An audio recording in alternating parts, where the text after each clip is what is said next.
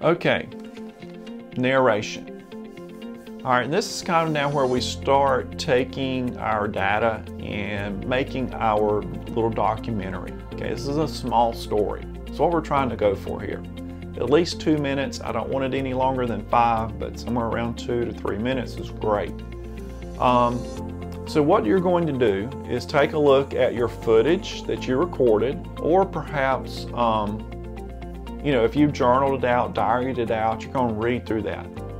All right, pick out 3 things that really stand out. Maybe there are some things that you normally wouldn't do or your family would not normally do. Something that's different for you. One of my focal points. You need three focal points, okay? So 3 of them.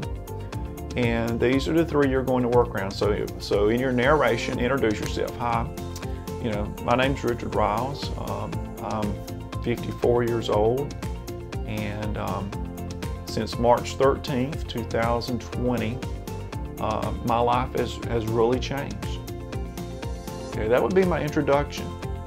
Then I'm going to talk about, and usually, you know, about 5 sentences each or so. And you want to kind of keep this whole thing to somewhere between 400 and 600 words. So there may be some sentences you say that you can cut out eventually. I mean, usually when I write one, it's usually way too much, and I have to go cutting out words, sentences, or trying to make things more concise. That's all part of it. So this narration part may take a little longer, all right, but you need to. This is really an important part, because this sets the stage for everything else, for your AV script, and then for your final video. This narration is the bedrock of that. Everything else is built on this narration for this project. All right. So as you're doing your narrations, if you want to run things by me, shoot them to me. Say, hey, check this out. What do you think about this? Am I doing this right? Okay, guys, just email me, send me a message in Google Classroom, text me on Remind.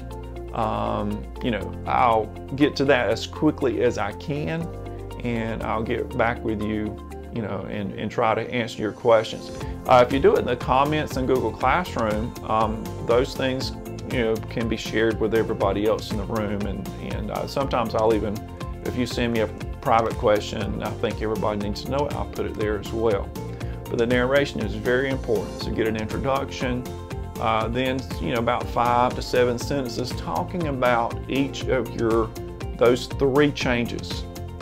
And then kind of conclude, you know, with, you know, my life really has changed. I'm not sure if things will ever go back to normal. You know, do you like it? Do you don't like it? What do you hope for the future? Kind of answer those questions in the conclusion. All right. So again, if you need me to check over anything, just email me, message me, and I'll work with you as best I can. All right.